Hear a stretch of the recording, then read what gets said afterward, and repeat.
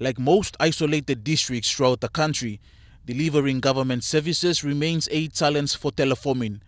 Their isolation doubles the cost of delivery, which then affects the amount and quality of service they receive. For districts like Telefomin, this challenge is over 40 years old.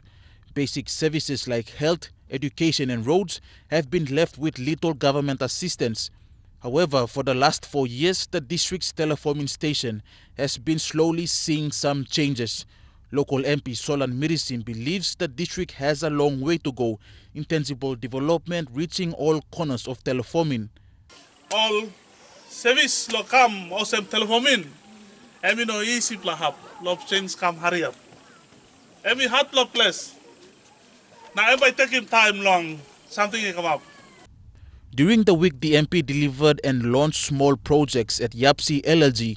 He delivered a walkabout sawmill and a solar-powered IT and communication technology equipment for the remote Wauru community. Mirisim says these projects are part of his development strategy, where he believes the walkabout sawmill will empower the community to build proper health clinics, classrooms and also their own private homes. Meanwhile, the Telefomin High School will receive over 5 million kina worth of infrastructure development this year. Funds have been allocated from the district's 2016 DSIP budget, which will be released next month. Furthermore, additional relief supplies were distributed to drought-affected areas that are now facing the after effects of El Nino. People are close to 40 tons hagel. The government will still continue supporting Mipla.